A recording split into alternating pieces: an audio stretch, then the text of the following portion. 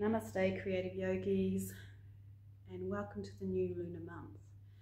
So this month is the strawberry full moon, so lovely name for a start, and it's very much about this blooming, this really stepping into harvesting everything that you've put your work into up to this point in time.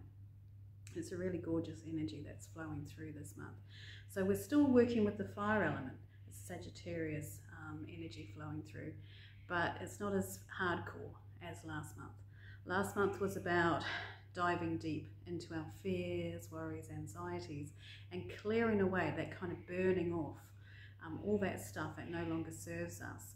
So really kind of having the courage to, and that's where the fire helped us, to kind of go into that deep dive and getting rid really of stuff that's been holding us back for pretty much our entire lives. You know, it was big energies last month.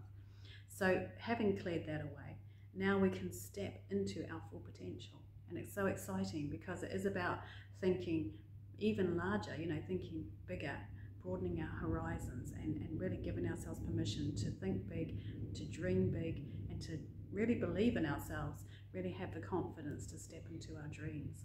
So it's very exciting energy. And it's a gorgeous kind of softness in there as well. It's that kind of warmth of the sunshine kind of fire that's helping us to flower.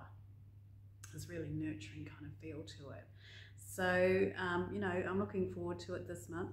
So do make sure that you've cleansed your crystals from last month, and you know, reset your intentions, because a lot will have changed for you. So really taking that time to just reset things, and give yourself plenty of space to get used to this new special you know, that you've really transformed over the last month. That there's major shifts have happened internally, and you'll start to see these shifts happening in the outside world, you know, over the course of this month. So how exciting is that? Really special. Really looking forward to experiencing this myself this month.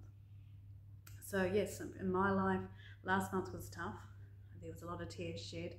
I cleared away this kind of very deep poison from my childhood, actually. And what I'm noticing now is that I'm drawing people to me to help move my business forward. I'm finding really good partners, and it feels really healthy and really exciting. So I'm looking forward to this month. I think I'm going to enjoy it a great deal. It's going to be a special month for me, I think. A lot of progress is going to be made. So yeah, watch this space. I didn't actually end up doing the online retreat because a lot was going on there, but I will sort it out for this month, and I'll let you know when I've done it. All right, so let's choose your cards for this week. Let's see what it is that what little message the universe wants to send your way. So what do the creative yogis need to know right now? What do the creative yogis need to know right now? Let's draw your card.